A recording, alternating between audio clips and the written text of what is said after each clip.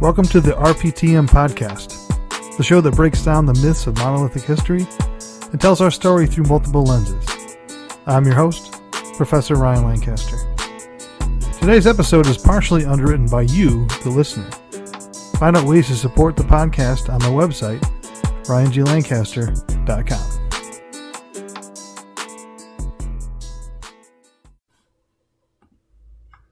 Episode 40, Transcendentalism, Sojourner Truth, and Commodore Perry. As are all things in life, history also needs to look through a different lens of diversity. This is not to be at the expense of the established history. I affectionately refer to traditional historical accounts as DWDs, or dead white dudes. As the social justice movements keep racial injustice at the forefront of the cultural conversation, storytelling needs to focus on the positive and negative representation of other sub-branches of history. History that goes beyond framing minority experiences as underdog tales offers lessons for historians on how to rethink their inclusivity ambitions. The ability to build diverse and collective historical accounts may be the most critical educational skill of the decade. We need to embrace differences and equip people to learn about their past better. Unfortunately, the standard way of viewing diversity and inclusion historically often falls short. The need for historians that can adopt different perspectives has never been greater. Plus, tapping into a wide array of people's stories and events will become more critical as the world becomes more complex and the pace of just about everything accelerates. When we dig beneath the surface and we get to what matters most to people, we can find common ground with those who, on the surface, would appear to be quite different. Not everyone sees things the same way, and that's a good thing. As historians, we need to appreciate the leverage these different perspectives give us to achieve our goals of a complete account of history.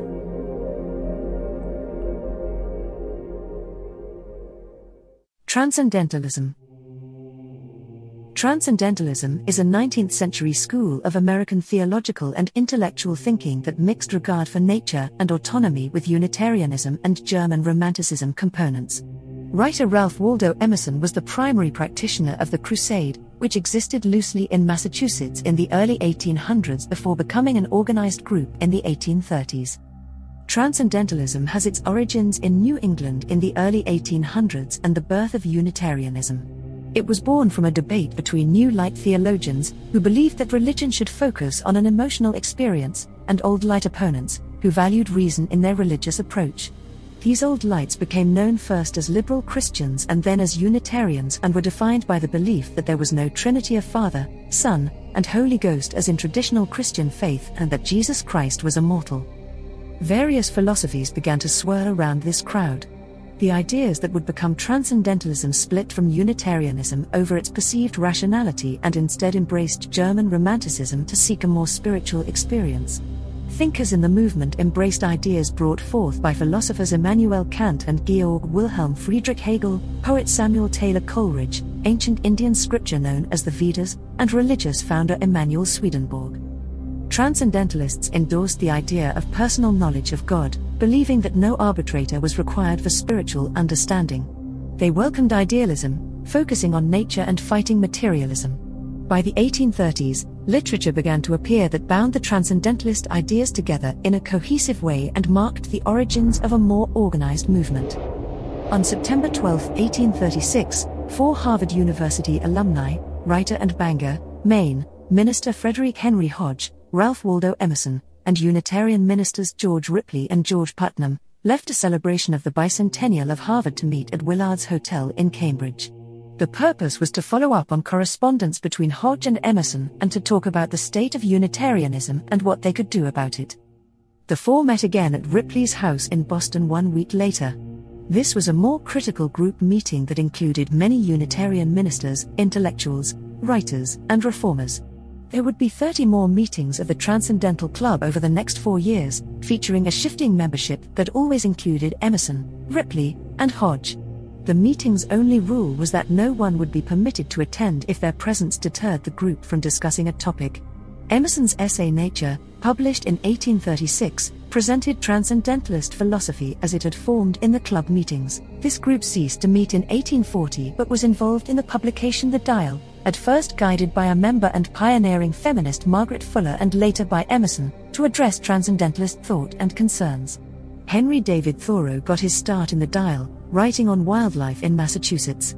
After its demise in 1844, Thoreau moved to Walden Pond, where he wrote his most famous work, Walden, or Life in the Woods. Inspired by different ideological groups like the Shakers, members of the Transcendental Club were interested in forming a commune to put their ideas to the test. In 1841, a small group of them, including author Nathaniel Hawthorne, moved to Brook Farm in West Roxbury, Massachusetts. The venture, helmed by George Ripley, was covered in the pages of The Dial as an idyllic one that involved farm work by day and creative work by candlelight at night. Emerson never joined the farm. He approved of the commune but didn't want to give up his privacy, preferring to be a frequent visitor. Thoreau refused to join as well, finding the entire idea unattractive. Margaret Fuller visited but felt the farm was destined for failure. The farm was run by members buying shares for lifelong membership, guaranteeing an annual return on their investment, and allowing members who could not afford a share to compensate with work. As farmers, they were newcomers, but Hawthorne was thrilled by the physicality of farming life. There was also a boarding school on site that was the farm's primary income source. The farm proved successful enough that members had to build new homes on the property to house everyone in its first year. There were over 100 residents. In 1844, following a restructuring that brought further growth, the commune began to fall into a slow decline, with members becoming disillusioned by its mission, financial challenges, and other problems and squabbling amongst themselves. By 1847, philosophers had finished this transcendentalist experiment. As the 1850s arrived, Transcendentalism is believed to have lost some of its pull, notably following the untimely death of Margaret Fuller in an 1850 shipwreck. Though its members remained active in the public eye, notably Emerson, Thoreau, and others in their shared opposition to the Fugitive Slave Act of 1850, following the failure of Brook Farm, it never again materialized as a cohesive group.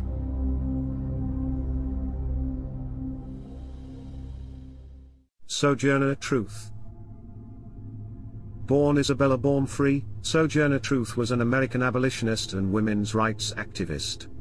Truth was born into slavery in Swarterkill, New York, but escaped with her infant daughter to freedom in 1826. After going to court to recover her son in 1828, she became the first black woman to win a case against a white man. She gave herself the name Sojourner Truth in 1843 after she became convinced that God had called her to leave the city and go into the countryside, testifying the hope that was in her. Her best-known speech was delivered extemporaneously, in 1851, at the Ohio Women's Rights Convention in Akron, Ohio. During the Civil War, the speech became widely known by the title Ain't I a Woman? A variation of the original speech rewritten by someone else using a stereotypical Southern dialect. In contrast, Sojourner Truth was from New York and grew up speaking Dutch as her first language. Truth helped recruit black troops for the Union Army. After the war, she tried unsuccessfully to secure land grants from the federal government for formerly enslaved people.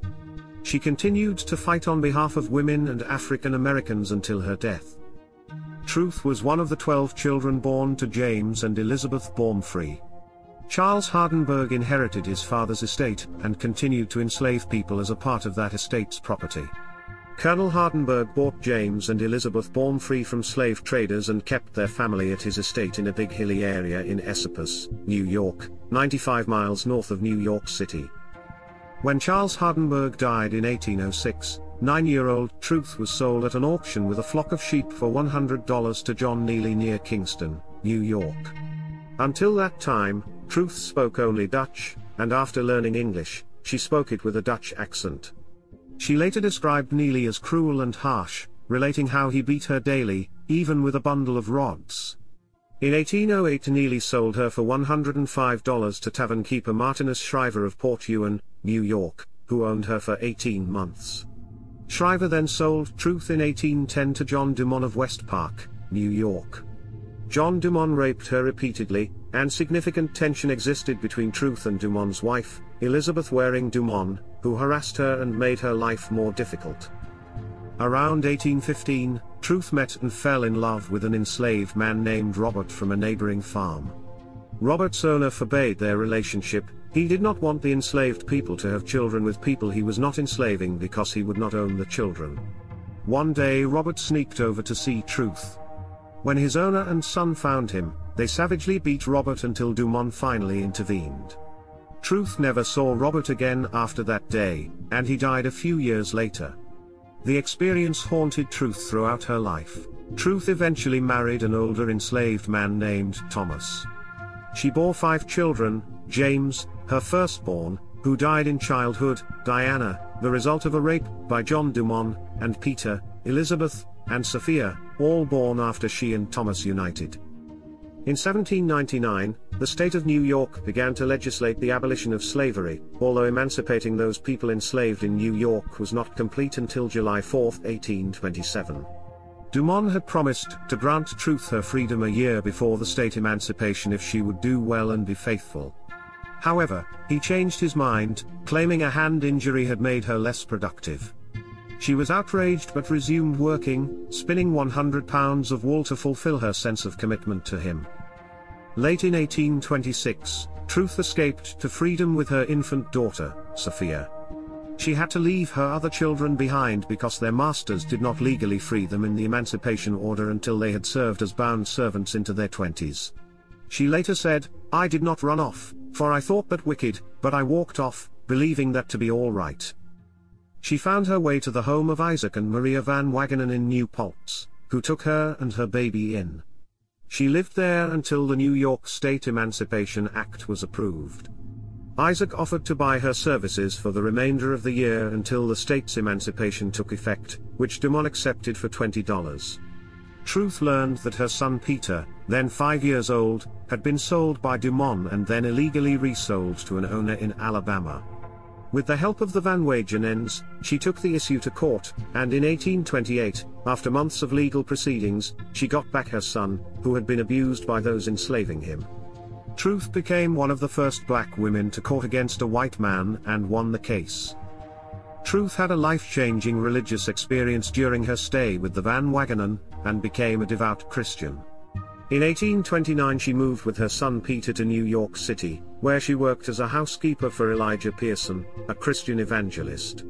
While in New York, she befriended Mary Simpson, a grocer on John Street who claimed George Washington had once enslaved her. They shared an interest in charity for the poor and became intimate friends.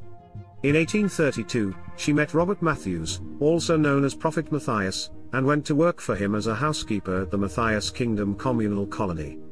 Elijah Pearson died, and Robert Matthews and Truth were accused of stealing from and poisoning him. Both were acquitted of the murder, though Matthews was convicted of lesser crimes, served time, and moved west. In 1839, Truth's son Peter took a job on a whaling ship called the Zone of Nantucket. From 1840 to 1841, she received 3 letters from him, though he told her he had sent 5 in his 3rd letter. Peter said he also never received any of her letters. When the ship returned to port in 1842, Peter was not on board, and Truth never heard from him again. The year 1843 was a turning point for Sojourner. She became a Methodist, and on June 1, Pentecost Sunday, she changed her name to Sojourner Truth. She chose the name because she heard the Spirit of God calling on her to preach the truth. She told her friends, "The Spirit calls me, and I must go," and left to make her way traveling and preaching about the abolition of slavery. Taking along only a few possessions in a pillowcase, she traveled north, working her way up through the Connecticut River Valley towards Massachusetts. At that time, Truth began attending Millerite Adventist camp meetings. Millerites followed the teachings of William Miller of New York, who preached that Jesus would appear in 1844, bringing about the end of the world. Many in the Millerite community greatly appreciated Truth's preaching and singing, and she drew large crowds when she spoke. Like many others disappointed when the anticipated second coming did not arrive, Truth distanced herself from her Millerite friends for a time. In 1844, she joined the Northampton Association of Education and Industry in Florence, Massachusetts. The organization was founded by abolitionists and supported women's rights, religious tolerance, and pacifism. In its 4.5-year history, there were 240 members, though no more than 120 at any one time. While there, Truth met William Lloyd Garrison, Frederick Douglass, and David Ruggles. They lived on 470 acres, raising livestock, running a sawmill, a grist mill, and a silk factory. Truth lived and worked in the community and oversaw the laundry, supervising men and women. Encouraged by the community, Truth delivered her first anti-slavery speech that year. In 1846, the group disbanded, unable to support itself. In 1845, she joined the household of George Benson, the brother-in-law of William Lloyd Garrison. In 1849, she visited John Dumont before he moved west. Truth started dictating her memoirs to her friend Olive Gilbert, and in 1850 William Lloyd Garrison privately published her book, The Narrative of Sojourner Truth, a Northern Slave. That same year, she purchased a home in Florence for $300 and spoke at the first National Women's Rights Convention in Worcester, Massachusetts. Truth dedicated her life to fighting for an equal society for African Americans and women, including abolition, voting rights, and property rights. She was at the vanguard of efforts to address intersecting social justice issues. When black women like Truth spoke of ownership, they mixed their ideas with challenges to slavery and racism. Truth told her own stories, ones that suggested that a women's movement might take another direction, one that championed the broad interests of all humanity.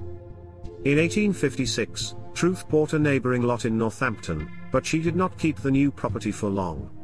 On September 3, 1857, she sold all her possessions, new and old, to Daniel Ives and moved to Battle Creek, Michigan, where she rejoined former members of the Millerite movement who had formed the Seventh-day Adventist Church.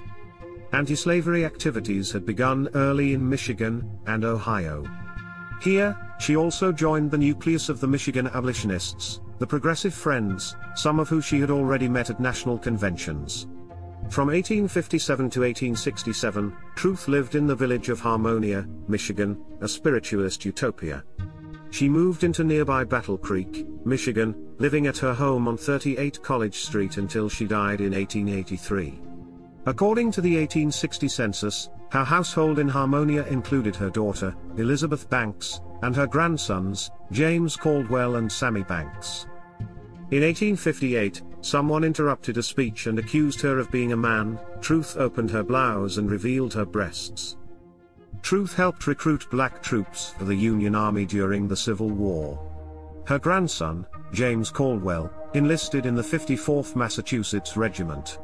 In 1864, Truth was employed by the National Freedmen's Relief Association in Washington, D.C., where she worked diligently to improve conditions for African Americans.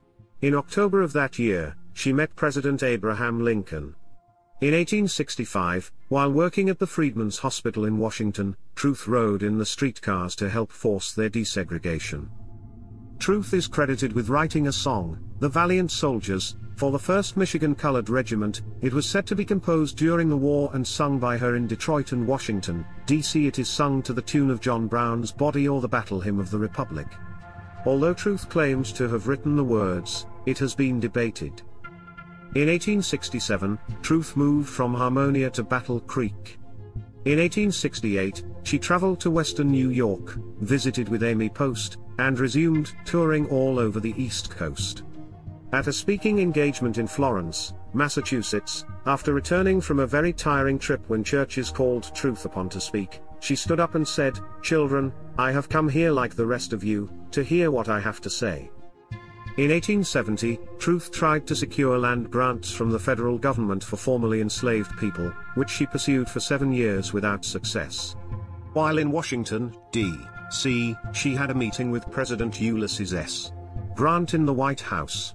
In 1872, she returned to Battle Creek, became active in Grant's presidential re-election campaign, and even tried to vote on Election Day but was turned away at the polling place.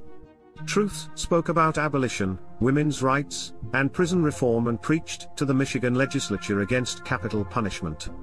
Not everyone welcomed her lecturing and speeches, but she had many friends and staunch support from many influential people at the time. Truth was cared for by 2 of her daughters in the last years of her life. Several days before Sojourner Truth died, a reporter came from the Grand Rapids Eagle to interview her.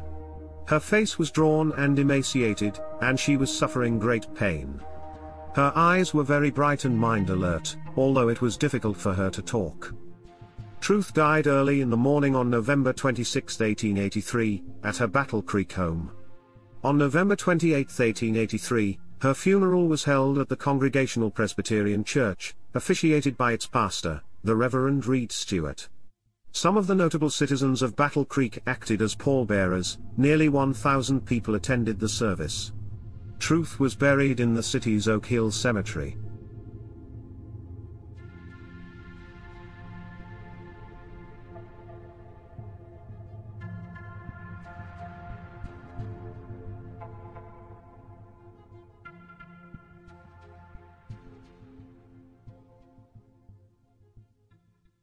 Commodore Matthew Perry. The Perry expedition was a diplomatic and military excursion to the Tokugawa shogunate, concerning two distinct voyages by warships of the United States Navy in 1853. The goals of this expedition included exploration, surveying, and the establishment of diplomatic relations and negotiation of trade deals with various nations of the region. Opening contact with the government of Japan was considered a top priority of the expedition and was one of the key reasons for its inception. Commodore Matthew Calbraith Perry commanded the expedition under orders from President Millard Fillmore. Perry's primary goal was to end Japan's 220-year-old policy of isolation and open Japanese ports to American trade through gunboat diplomacy if required.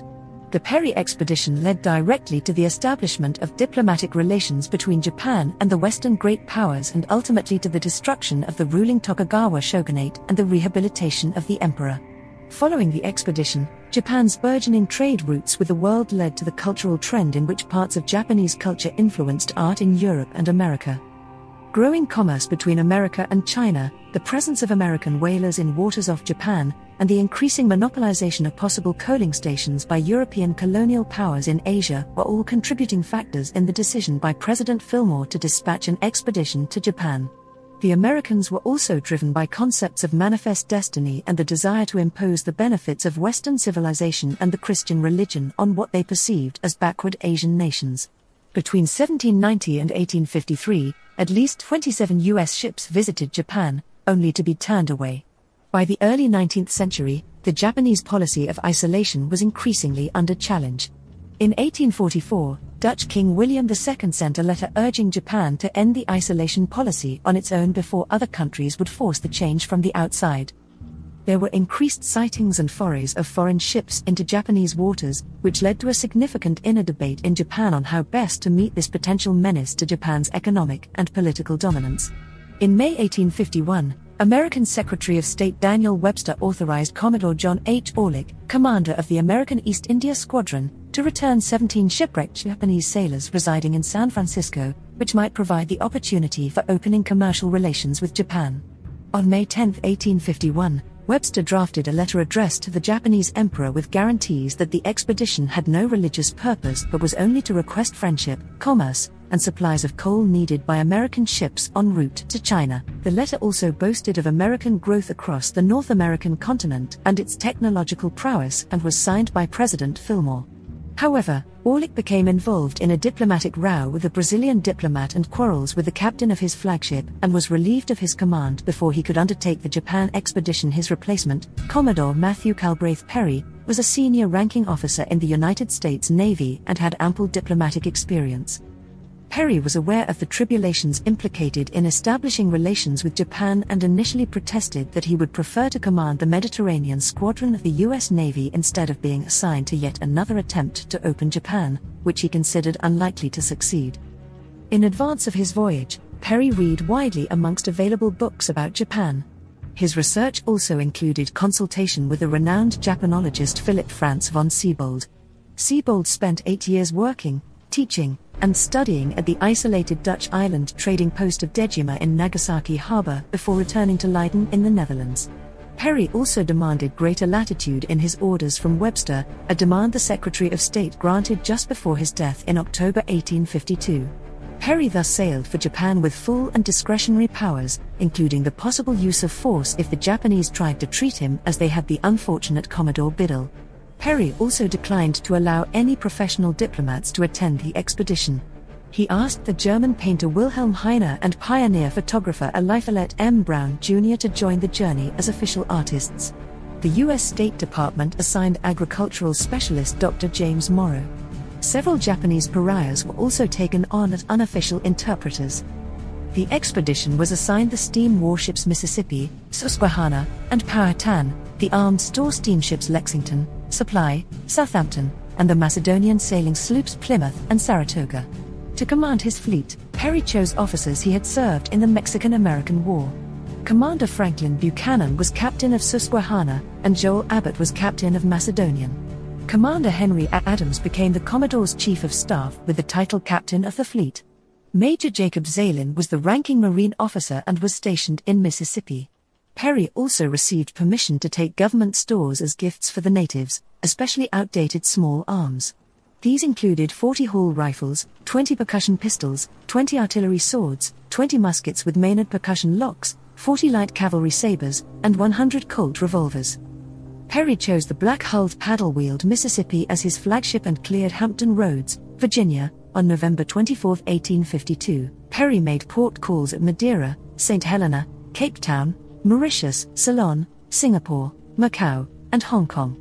He met with American-born sinologist Samuel Wells Williams, who provided Chinese-language translations of Perry's official letters, and rendezvoused with Plymouth and Saratoga. He continued to Shanghai, where he met with the Dutch-born American diplomat Anton L.C. Portman, who translated his official letters into the Dutch language and rendezvoused with Susquehanna. Perry then switched his flag to Susquehanna and called on the Ryukyu Islands from May 17. Ignoring the claims of Satsuma domain to the islands, as well as his orders, he threatened and bluffed local authorities by threatening to attack with 200 troops unless he were allowed trading rights and land for a coaling station. Perry landed his Marines, whom he drilled on the beach for hours, and demanded an audience with the Ryukyu king Shotai at Shuri Castle. Knowing that officials would report his every action to Japanese authorities in Edo, Perry carefully dodged meeting with low-ranked officials and used military ceremony and shipboard hospitality to display American military power and the peaceful intent of his expedition. Perry left with promises that the islands would be entirely open for trade with the United States. Continuing on the Ogasawara Islands in mid-June, Perry met with the local inhabitants and even purchased a plot of land. Perry finally reached Uraga at the entrance to Edo Bay in Japan on July 8, 1853. His fleet consisted of 4 vessels: Susquehanna, Mississippi, Plymouth, and Saratoga. As he arrived, Perry ordered his ships to steam past Japanese lines towards the capital of Edo and positioned their guns towards the town of Uraga. He also fired blank shots from his 73 cannons, which he claimed were celebrating American Independence Day. Perry's ships were equipped with new Pakin's shell guns, cannons capable of wreaking great explosive destruction with every shell. The American ships were almost surrounded by Japanese guard boats. However, Perry ordered that any attempt at boarding was to be repelled. One boat carried a large sign in French calling the American fleet to depart immediately. On July 9, a yoriki from the Uraga Bugyo, Nakajima Seiburosuke, accompanied by interpreter Hori Tatsunosuke, rowed out to Susquehanna but refused permission to come on board. After some negotiation, they were permitted to board, where they displayed the order that no foreign ships were allowed into Japanese ports. Perry remained in his cabin and refused to meet them, sending word through his officers that he would only deal with officials of sufficient stature and authority as he carried a letter from the President of the United States. On July 10, Yoriki Kayama Izeman, pretending to be the Uraga Bugyo, called on Susquehanna and was allowed to meet Captain Franklin, whom he advised to travel to Nagasaki, the designated port for all foreign contact. Kayama was told that unless a suitable official came to receive the document, Perry would land troops and march on Edo to deliver the letter in person. Kayama asked for 3 days to respond. The actual Uraga Bugyo, Edo Hiromichi, sent a report to the shogun and advised that his defenses were inadequate to repel the Americans by force.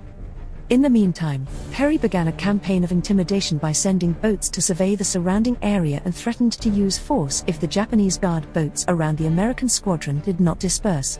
He also presented the Japanese with a white flag and a letter that told them that if they chose combat, the Americans would necessarily vanquish them.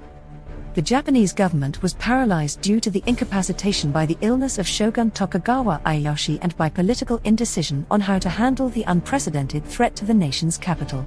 On July 11, senior Ryu Abe Masahiro temporized, deciding that simply accepting a letter from the Americans would not violate Japanese sovereignty. The decision was conveyed to Uraga, and Perry was asked to move his fleet slightly southwest to the beach at Koihama, where he was allowed to land on July 14. Perry went ashore with considerable pomp, landing with 250 sailors and marines in 15 ships' boats after a 13-gun salute from Susquehanna. Major Llewellyn's Marines presented arms, and a band played Hail Columbia. President Fillmore's letter was formally received by Hatamoto Toda Izu no Kami Ujiyoshi and Edo Iwami no Kami Hiromichi.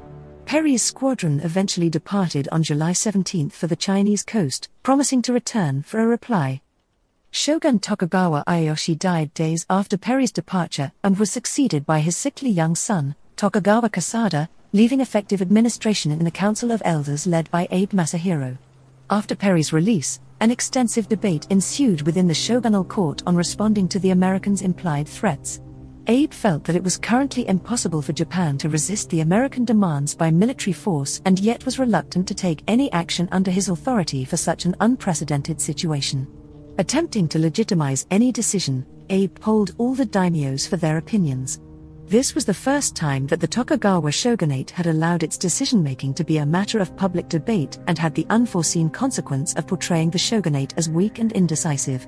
The poll results also failed to provide Abe with an answer. As of the 61 known responses, 19 favored accepting the American demands, and 19 were equally opposed. Of the remainder, 14 gave vague answers expressing concern about a possible war, 7 suggested making temporary concessions, and 2 advised that they would go along with whatever was decided. The only universal recommendation was to take steps immediately to bolster Japan's coastal defenses. The Japanese hurriedly built fortifications close to current Odaiba to protect Edo from a subsequent American naval incursion. Although having told the Japanese that he would return the following year, Perry soon learned that Russian Admiral Vice Admiral Yevgeny Putyatyn had called in at Nagasaki shortly after he departed from Edo Bay and had spent a month attempting to force the Japanese to sign a treaty before his return. He also was told by both the British and French that they intended to accompany him to Japan in the spring to ensure that the Americans did not obtain any exclusive privileges. Perry thus returned on February 13, 1854, with 8 vessels and 1,600 men.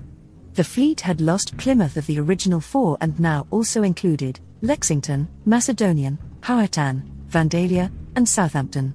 Supply arrived loaded with coal and stores on March 19, bringing the total strength to 9. By Perry's return, the Tokugawa shogunate had decided to accept virtually all the demands in Fillmore's letter. However, negotiators procrastinated for weeks over negotiations, with Perry insisting on Edo and the Japanese offering various other locations. Perry eventually lost his temper and threatened to bring 100 ships, more than the actual size of the US Navy at the time, within 20 days to war on Japan. Both sides eventually compromised on the tiny village of Yokohama, where a purpose-built hall was erected. Perry landed on March 8 with 500 sailors and marines in 27 ships' boats, with 3 bands playing the Star-Spangled Banner. 3 weeks of negotiation ensued, accompanied by diplomatic gestures such as exchanging state gifts. The Americans presented the Japanese with a miniature steam locomotive, a telegraph apparatus, various agricultural tools, small arms, and 100 gallons of whiskey, clocks, stoves, and books about the United States. The Japanese responded with gold-lacquered furniture and boxes, bronze ornaments, silk and brocade garments, porcelain goblets, and a collection of seashells upon learning of Perry's hobby. Cultural displays were also performed on both sides, with the American sailors aboard the Powhatan putting on a minstrel show. In contrast, several high-ranking sumo wrestlers performed feats of strength and held exhibition matches. Finally, on March 31, Perry signed the Convention of Kanagawa, which opened the ports of Shimoda and Hakodate to American ships, provided for the care of shipwrecked sailors, and established an American consulate in Shimoda. Perry then dispatched the Saratoga home with a signed treaty while the rest of the squadron surveyed Hakodate, Shimoda, and the site of the future consulate. After departing from Shimoda, the fleet returned to the Ryukyu Islands, where Perry swiftly drafted the compact between the United States and the Ryukyu Kingdom, which was formally signed on July 11, 1854. The treaty was signed on the Japanese side by Hayashi Akira. After Perry returned to the United States in 1855, Congress voted to grant him $20,000 to appreciate his work in Japan. Perry used part of this money to prepare and publish a report of the expedition in 3 volumes, titled Narrative of the Expedition of an American Squadron to the China Seas and Japan. He was also promoted to the rank of Rear Admiral on the retired list when his health began to fail as a reward for his services. Perry was known to have suffered severe arthritis that left him in frequent pain, which prevented him from fulfilling his duties. Perry spent his last years preparing to publish his account of the Japan expedition, announcing its completion on December 28, 1857. 2 days later, he was detached from his previous post, an assignment to the Naval Efficiency Board. He died awaiting further orders on March 4, 1858, of rheumatism that had spread to the heart, compounded by gout complications.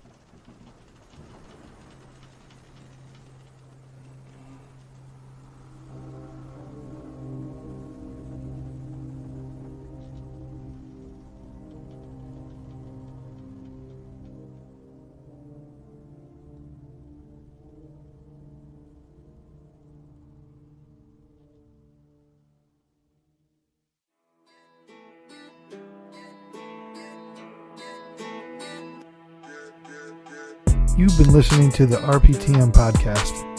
If you like what you hear, please rate us on whatever platform you're listening on. Join us again next week when we talk about the seen and unseen of U.S. history. Make sure you subscribe to the podcast so you never miss an episode. Also, for more information, check out the show notes on my website. The show was produced by me. Our editor is me. Written and researched by me. Music is Down South by Bliv Beats. I'm RyanGLancaster, and this was the RPTM podcast.